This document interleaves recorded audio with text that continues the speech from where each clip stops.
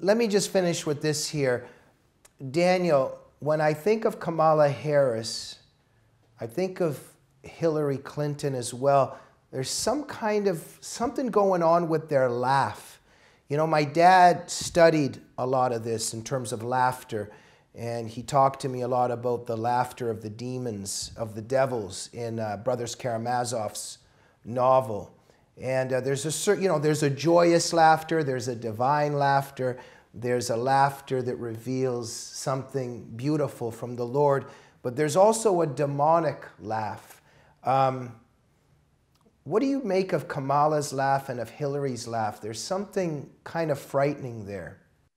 There's nobody home. That's what we're seeing when they laugh. I mean, when normal people laugh, it's authentic. It breaks down defense mechanisms. It shows authenticity. They're trying to show authenticity when they laugh, but they can't show it because the laugh is fake. They're fake. There's really nothing there. These are people who have sold their souls to climb the political ladder. Whoever they were, whoever they might have been, is completely absent. It's completely gone there.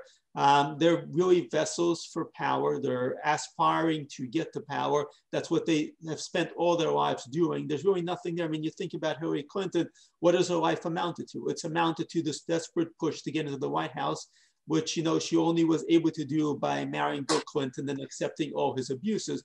And look at Kamala Harris. There are no children there. At her age, she's unlikely to have any children.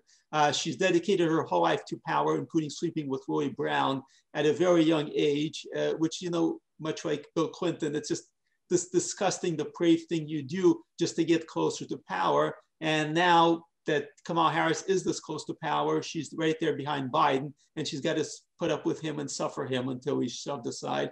So they've made this kind of really transactional devil's bargain. They've had to do disgusting things to get here, and yet they're still not even there. They don't actually have the power that they want.